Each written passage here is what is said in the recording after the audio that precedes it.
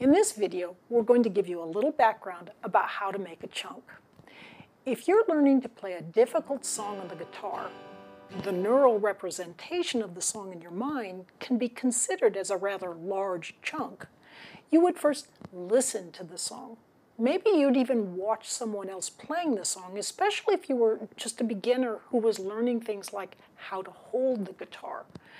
Getting an initial sense of the pattern you want to master for yourself is similar for most subjects or skills. You often have to grasp little bits of song that become neural mini chunks, which you will later join together into larger chunks. For example, over several days, you might learn how to smoothly play some musical passages on the guitar, and when you've grasped those passages, you could join them together with other passages that you've learned, gradually putting everything together so you can play the song. In learning a sport, say basketball, soccer, or golf, you grasp and master various bits and pieces of the skills you need. You're creating little neural mini chunks that you can then gradually knit together into larger neural chunks.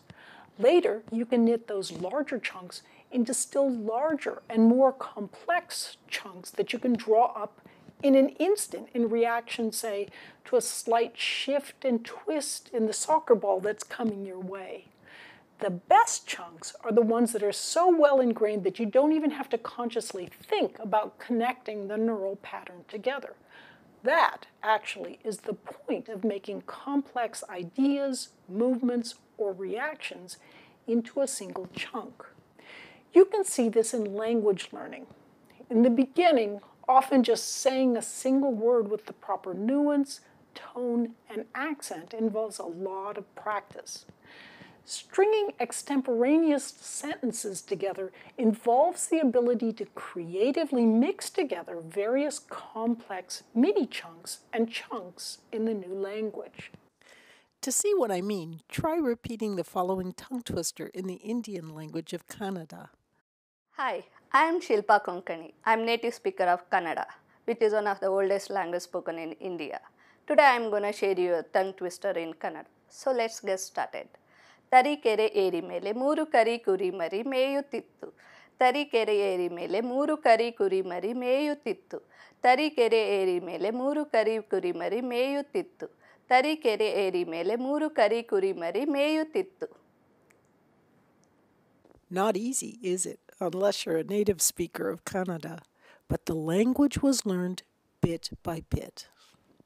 Learning in math and science involves the same approach. When you're learning new math and science material, you're often given sample problems with worked out solutions. This is because when you're first trying to understand how to work a problem, you have a heavy cognitive load. So it helps to start out with a worked through example. It's like first listening to a song before trying to play the song yourself. Most of the details of the worked out solution are right there, and your job is simply to figure out why the steps are taken the way they are. They can help you see the key features and underlying principles of a problem.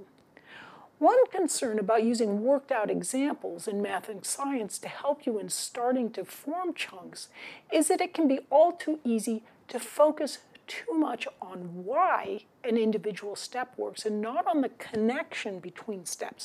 That is, on why this particular step is the next thing you should do. So keep in mind that I'm not just talking about a cookie cutter, just do as you're told, mindless approach when following a worked out solution. It's more like using a roadmap to help you when traveling to a new place. Pay attention to what's going on around you when you're using the map, and soon you'll find yourself able to get there on your own. You'll even be able to figure out new ways of getting there. Next, we'll walk you through the actual steps of chunk formation. I'm Barbara Oakley. Thanks for learning how to learn. Hey little girl, sometimes the times get hard, but soon the storm will pass and you'll be playing in the yard. Hey little girl, sometimes you might feel sad, but someday you will realize